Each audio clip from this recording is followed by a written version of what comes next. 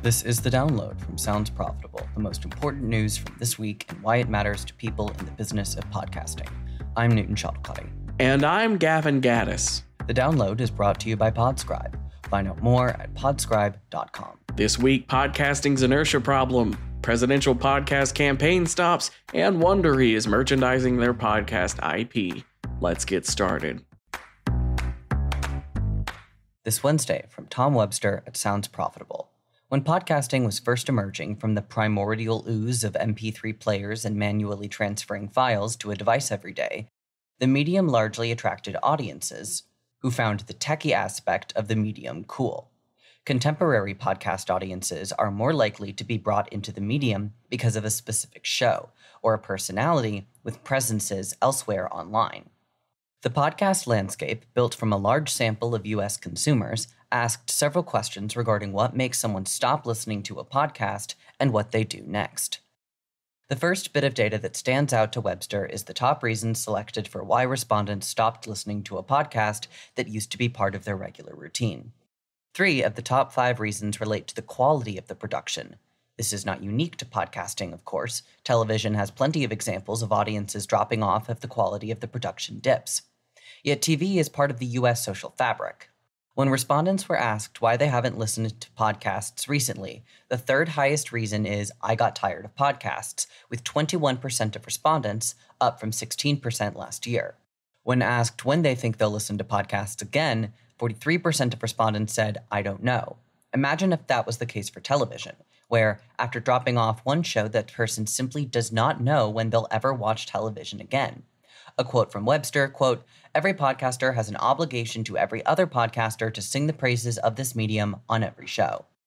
Let's talk more about how to spend that doom-scrolling boredom time with something that enriches the mind and doesn't turn it into AI-assisted ricotta.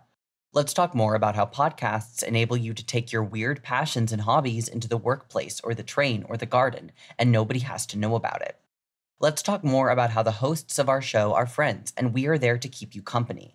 Let's remind people of all the places and contexts of our lives where a podcast could be consumed, specifically listened to, that could make those situations better and richer.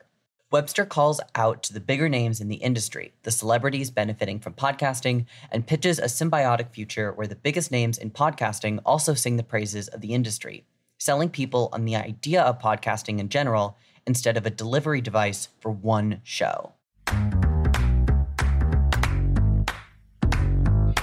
The U.S. presidential election is less than 4 weeks away, and both candidates are doing their final rounds on media to collect votes.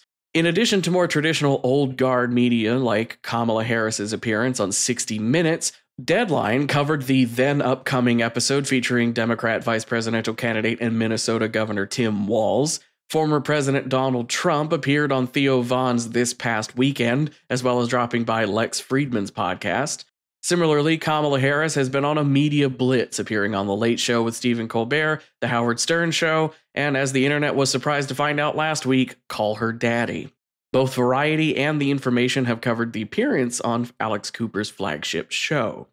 This Tuesday, Laura Kelly, writing for The Atlantic, interviewed podcast journalist Helen Lewis about the uptick in political attention towards independent podcasts and what they mean for the election. A quote from Lewis. Quote, I'm as guilty as anyone, but we need to stop treating these podcasts as the alternative media when they are absolutely the mainstream these days.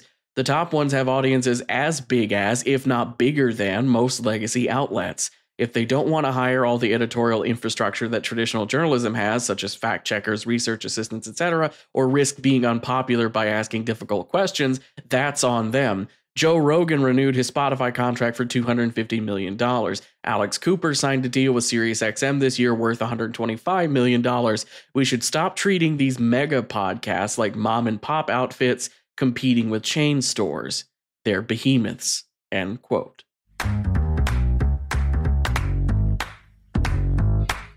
Last Thursday from Lucia Moses at Business Insider. Amazon's Wondery is getting into the podcast merchandising game in a big way, including new Wow in the World branded toys currently hitting store shelves. New toys and science kits manufactured by Thames and Cosmos, as well as Goliath, are branded after the Tinkercast children's series. In addition to the science kits, new stories are being published for the Tony's Audio Storybox, a speaker that plays licensed audio tied to proximity of associated purchased figurines.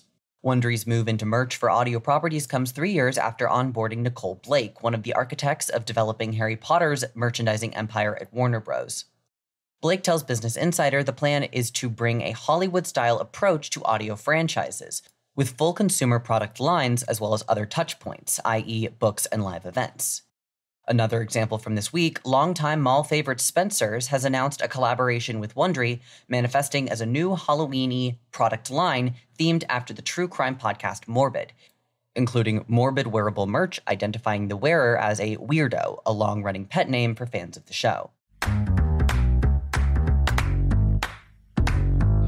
Finally, it's time for our quick hits. These are articles that didn't quite make the cut for today's episode, but are worth including in your weekend reading. This week, questions to Spotify's Maya Prahovnik. Pod News editor James Cridlin sat down with Spotify VP of Podcast Product, in which she discusses video's role in podcasting and reaffirms Spotify's commitment to keeping RSS feeds. Just Add Audio, the data behind audio's impact on your campaigns. A new study from SiriusXM looking into how audio ads contribute to larger campaigns.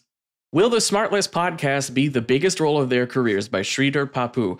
A look back at the growth of the Smartless podcast and the interrelationship of the 3 celebrity hosts. 7 lessons from a year of paywalled podcasts at The Economist by Esther Kaiser Thorpe. After The Economist took all of their podcasts, except the intelligence, behind a paywall, Media Voices takes a look at what has worked over the past year. And finally, Spain is a key market for podcast listening. The source for this one is in Spanish. Audible celebrates its 4th anniversary in Spain with a new study on Spain's podcast listening population conducted by Nielsen IQ. And that was The Download, brought to you by Sounds Profitable. I know we went through today's stories fast, so be sure to check out the links to every article mentioned right in your podcast listening app or on the download section of soundsprofitable.com. And thank you for sticking with us as we bring you the top stories you might have missed from the past week. I'm Newton Shabalkati. And I'm Gavin Gaddis. Our producers are myself, Newton Shabalkati, Brian Barletta, and Tom Webster. Special thanks to Spreaker for hosting The Download, and thanks to you for joining us. Robot? Download complete.